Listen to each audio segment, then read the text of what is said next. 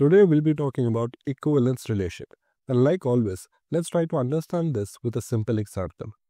So say we have a class of 6 students, A, B, C, D, E, F, and we want to split them in 2 different groups.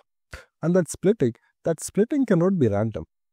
That splitting should be based on some common property, which means that the elements in one group should all have that some common property.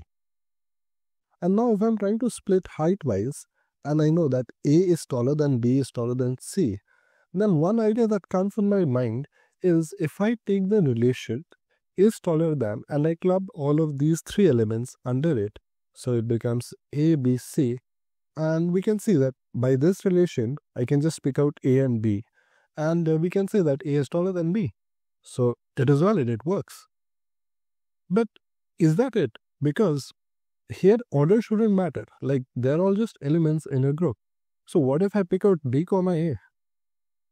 Then it doesn't work because B is not taller than it, as we know that A is taller than B. So B comma A doesn't work. And also another thing to think is that A is also an element in the group, so I can pick A with itself also. And we see that A is also not taller than A itself because they're going to be of the same height. So even that doesn't work. Now we have to think what can be a relation where these things can be taken care of. And now another fact that we know is that D, E and F are of the same height. So a new relation that I'm trying to form is, say, is same height as. Now let's put all of these 3 elements D, E, F in that group, whereas other group of ABC simply becomes is not the same height as. And now let's do the same checks and balance that we try to do here. And let's pick out any 2 elements, say D comma E. And we can see that D is same height as E, so this is valid. Again, the order shouldn't matter in a group because they're just elements in a group and we can pick out any 2 elements. So let's say we pick out E and T now. And since D is equal to E in comparison of height, then E is also equal to D when I'm talking about height. So E comma D is also valid. Let's take out the same example if we take D with itself. Now D is also the same height as itself, so this is also valid. And for the last check balance, we can see D and F also.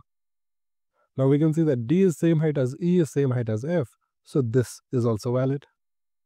And now this is definitely a group on some property. And what we can say is all the elements in this relation are equivalent to each other. And that is exactly why we call it an equivalence relation. So let's formally discuss what an equivalence relation is and what are the different properties of it. So an equivalence relation would have to satisfy 3 properties. And let's look at what those properties are. So we have the properties of equivalence relation. The number 1 property is reflexive.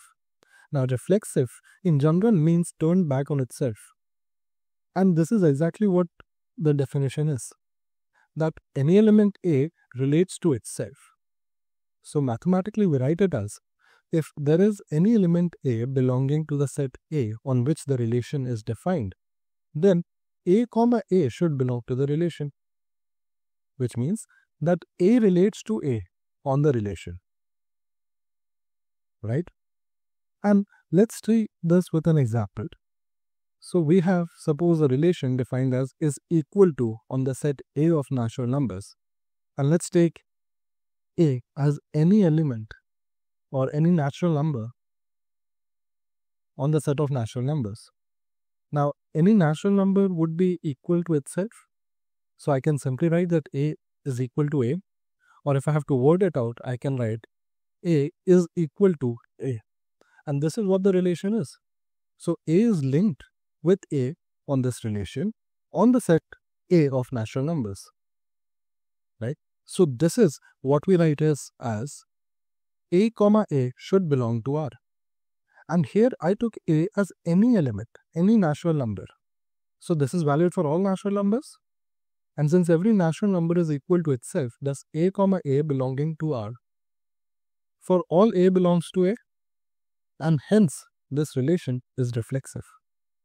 The second property the equivalence relationship should satisfy is it should be symmetric, which means that if any element A relates to B, then B should also relate to A. If I have to write it mathematically, it would be if A comma B belongs to R. This is just simply what this line means. So A relates to B. Relates is the relation R. And A relating to B is written as A comma B belonging to the relation R. So this is just what this line is.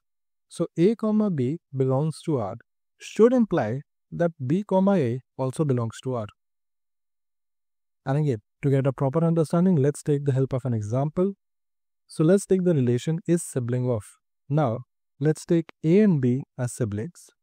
And I'm saying that if A is a sibling of B, so let's just think of it this way, that if you have a brother, then you're also your brother's brother. You're also your brother's sibling. If you have a sibling, your sibling's sibling, that is you. So this directly implies that B is also a sibling of A, and that is true for all cases. And when I'm saying that A is a sibling of B, I'm writing it as A comma B belongs to R.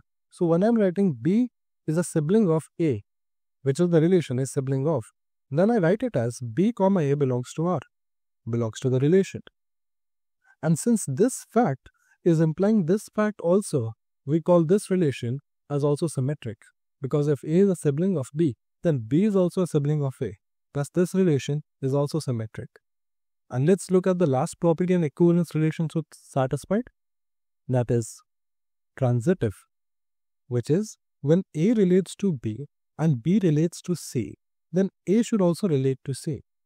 And we saw how we write this mathematically. We write A relates to B as A comma B belongs to R and B comma C belongs to R. Then with both of this information, it should also imply that A comma C should belong to R. And let's take an example. So we take the relation is greater than on the set A of real numbers, right? And we say that A, B, C, let them be any real numbers such that A is greater than B and B is greater than C. So that both of these two information is correct. Because when A is greater than B, I can say that A comma B belongs to R.